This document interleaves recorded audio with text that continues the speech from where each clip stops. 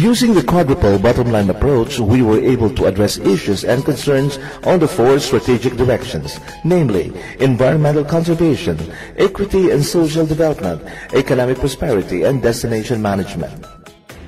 Our first strategic direction is environmental conservation, to conserve the natural attractions of the municipality of Panglao.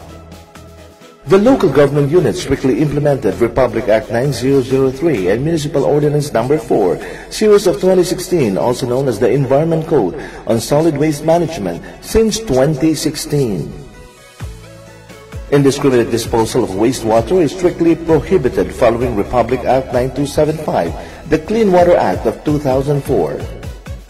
There is the strict prohibition of sewage and wastewater discharge into the sea. Hotels and resorts are required to have their own sewage treatment facilities. Tourist boats are required to have a waste receptacle, as provided for by Ordinance No. 6, Series of 2018 and Ordinance No. 5, Series of 2010.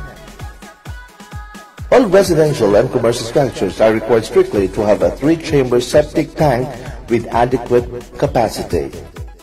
Violations of Section 51 of Presidential Decree No. 1067, the Water Code of the Philippines, based on the 2008 delineation survey conducted by the Department of Environment and Natural Resources. The local chief executive issued letter memo dated February 22, 2019 regarding strict implementation of easement guidelines in Alona Beach to immediately remove, detach, or demolish all structures within the easement zone, including beach beds, spa beds, signage, umbrellas, stalls, chairs, and tables beyond the demarcated areas. On the threat of coral degradation and other coral reef destruction, the local government unit has improved the capabilities of the Panglao Reef Rangers Task Force and Bantay Dagat through training, manpower, equipment, and adequate funding. Intensified monitoring, patrolling operations, and apprehensions of perpetrators of destructive and illegal activities such as fishing with the use of explosives, toxic substances, fine mesh nets, poaching, and cutting of mangroves. The LGU has required strict compliance with carrying capacities for scuba diving and snorkeling sites. Enforce environment-friendly behavior for all scuba divers and snorkelers. Strictly enforce the no anchoring policy in coral reefs and no bilge water discharge near the shore. The LGU has also ordered the installation of mooring buoys and markers on dive sites to enforce the carrying capacity of 60 dives per site per day. The LGU has strengthened partnership with dive operators, diving professionals, NGAs and NGOs in monitoring the health of coral reefs and residents. Photogenic marine life such as frogfish, eels, turtles, nudibranchs, stingrays, mollusks, crustaceans, animals, and clownfish. The local government of Panglao has also initiated the spirit of volunteerism and cooperation with the private sector of tourism stakeholders in environmental protection and preservation, especially with issues in climate change mitigation. The LGU has improved the one entry, one exit facility for water activities like snorkeling, island hopping, and dolphin watching. The second strategic direction is equity and social development to improve residents' well-being and develop local capabilities. The local government unit has constructed and maintained green restrooms to address the issue of sanitation, lack or non-availability of public toilets in tourist areas. On the presence of stray dogs on the beach, the local government unit has implemented mandatory registration of dogs and regular vaccination against rabies through municipal ordinance on responsible pet ownership. Spaying and neutering of pet animals and stray dogs has also been strictly enforced.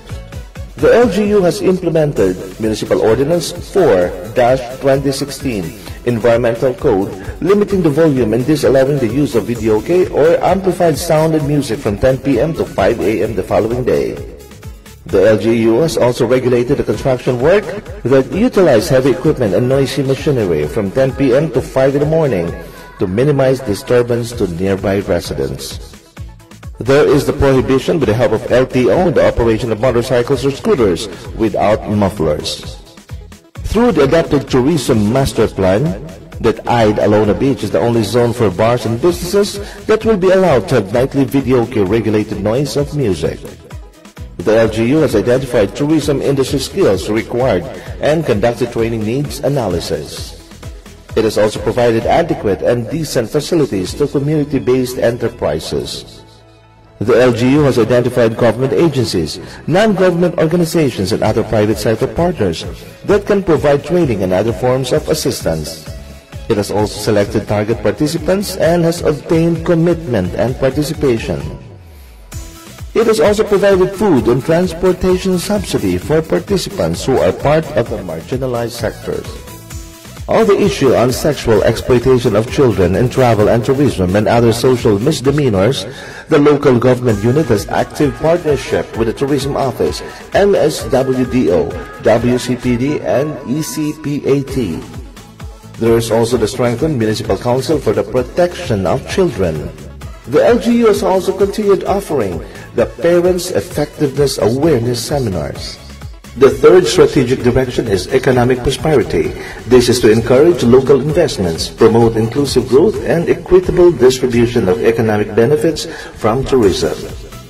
The LGU has been able to address the issues on unemployment and underemployment by continuously encouraging private establishments to hire qualified local staff, develop local capabilities needed by the tourism industry by conducting relevant skills and knowledge training for Panglawanos, coordination by the PESO with the Municipal Tourism Office to determine the services and skills required so that training programs can be aligned with the needs of the industry, coordination by PESO with the private sector to facilitate matching of skilled workers with the employment opportunities offered. The LGU has been monitoring tourism establishments for compliance with the Panglao First policy by the Business Permits and Licensing Office in coordination with the Municipal Tourism Office.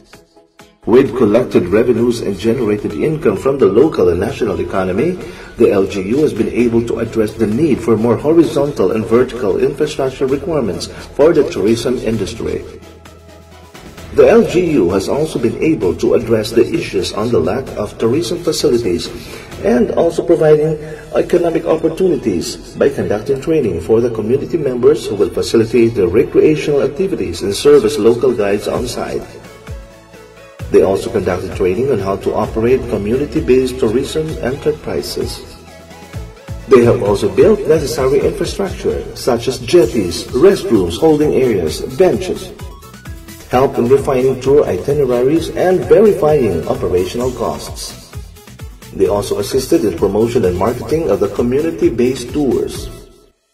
The fourth and final strategic direction is destination management. This is to strengthen institutional arrangements and capacity to support sustainable tourism development. The concerns in shared governance and institutional support has also been addressed through the conduct of forums in soliciting ideas and means to collectively address tourism concerns. And they also improve the means of communication, cooperation, and collaboration with associations of tourism establishments, dive operators, people's organizations, and transport groups.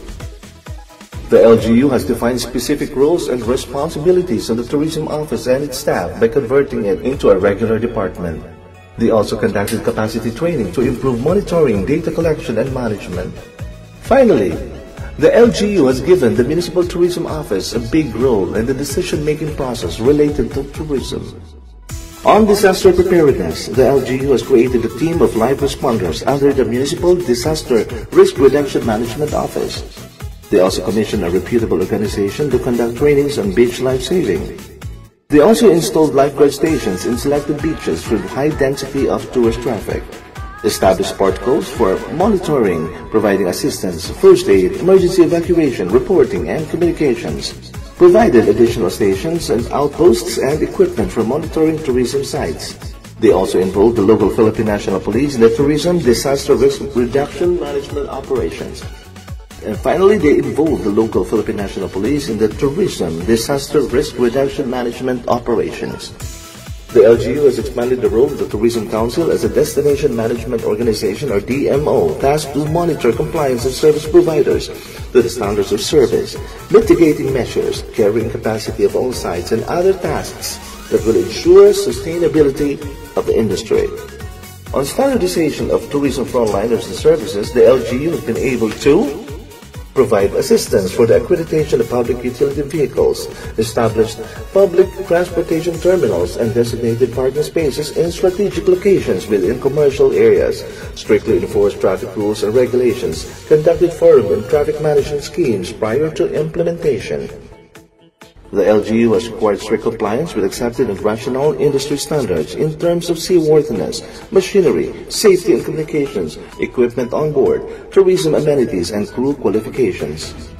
Provided assistance with marina registration and related concerns, regulated and monitored boat charter rates.